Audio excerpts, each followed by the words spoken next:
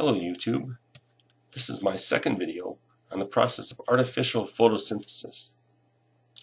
Artificial photosynthesis is a replication of what plants do in nature when they capture sunlight energy and convert that into organic compounds such as glucose and other compounds for growth. And what you're looking at here is a 12 volt 3 watt solar cell which is capturing solar energy right now. And it's connected to an electrolytic cell, which is filled with a 0.1 molar solution of sodium bicarbonate. And if we zoom in to the anode first, you can see that the anode is a gold plate, a very thin gold plate, which is now producing oxygen gas as well as carbon dioxide because we're using sodium bicarbonate as the electrolyte. And so really this is a byproduct of the process.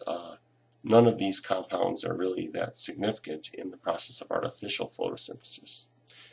So if we zoom into the cathode end is really where all of the action takes place.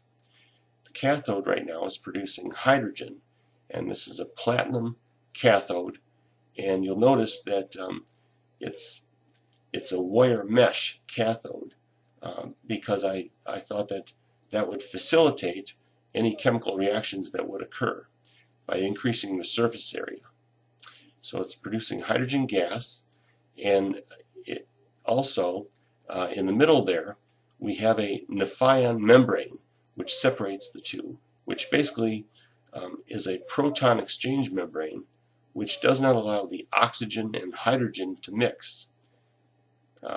And so going back to the cathode, this produces hydrogen gas, and when carbon dioxide is pumped into this side of the solar cell, the energy from the electrical current will produce organic compounds, hopefully.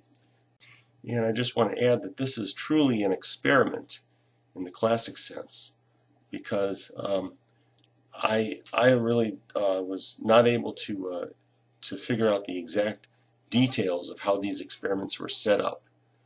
In my next video, I'm going to attempt to use a titanium dioxide, which is supposed to be a catalyst, to produce these organic compounds. And so titanium dioxide is used to fix the CO2 and to reduce the to combine with the hydrogen and reduce the CO2 to form organic compounds.